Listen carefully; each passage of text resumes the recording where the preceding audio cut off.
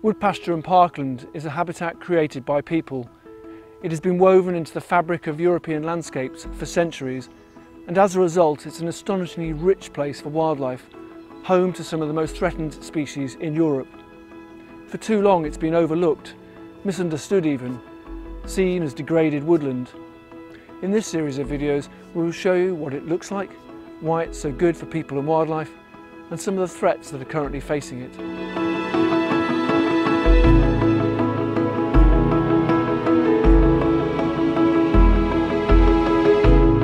Wood pasture and parkland contain old open-grown trees growing amongst grass or heathland, all elements combining to create a distinct mosaic of habitats. Many wood pastures contain trees up to or even over 500 years in age. With such connections to the ancient past, these places have immense heritage and cultural value, and their continuity is fundamental to their species richness. Open-grown trees, and those actively pollarded, tend to live longer than those that are found within woodland. As they age, the older wood inside them begins the long and complex process of decay. It is this decaying wood that is so vital, providing food and shelter for fungi, insects and other invertebrates. Slow decaying wood habitat, going through many decay stages, is becoming increasingly rare in our tidy landscapes. This is the reason the species that depend on it are now so vulnerable. Greater diversity in these organisms in turn supports a greater variety of birds, bats and other mammals.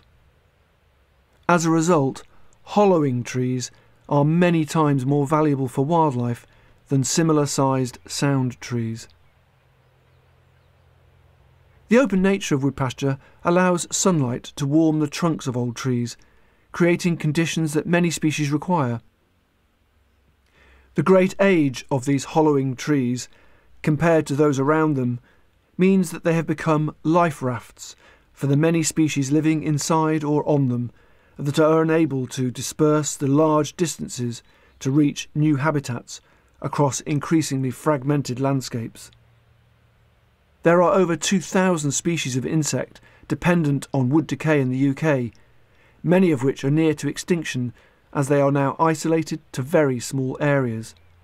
An extreme example of this is the mocus beetle, a soldier beetle species only known from a handful of trees in a single wood pasture site.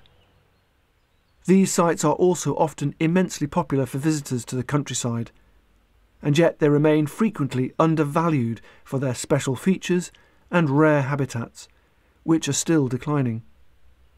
Decaying wood is regularly tidied away. Whole trees of great character and interest, often through misplaced concerns about safety, are still being removed. Many of the historical uses for these sites are no longer relevant to current needs, so they've been prone to damage, fragmentation and even destruction through development, forestry or farming. These sites are at risk of becoming overgrown and turning into secondary woodland, losing their characteristic open structure. On top of this, there are more recent threats from air pollution, tree pests and diseases, and climate change.